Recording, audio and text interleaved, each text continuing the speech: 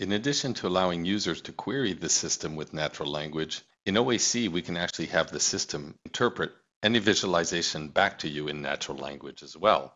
With just one click, we can have OAC summarize the meaningful information in any visualizations back to you in plain English. So that's all great, but most people don't spend their entire day in OAC.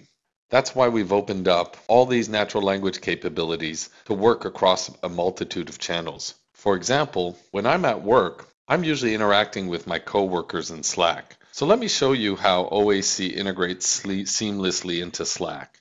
So in the context of a regular conversation, all I need to do is invoke the OAC command and type the question that I had just like as if I was in OAC.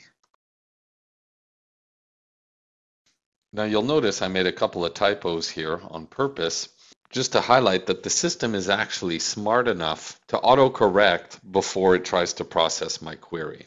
So here you see that I was able to infer the political affiliation dimension along with my weighted count. I can see the detailed data if I want to. And I get, in addition to my data visualization, I get the corresponding natural language result back.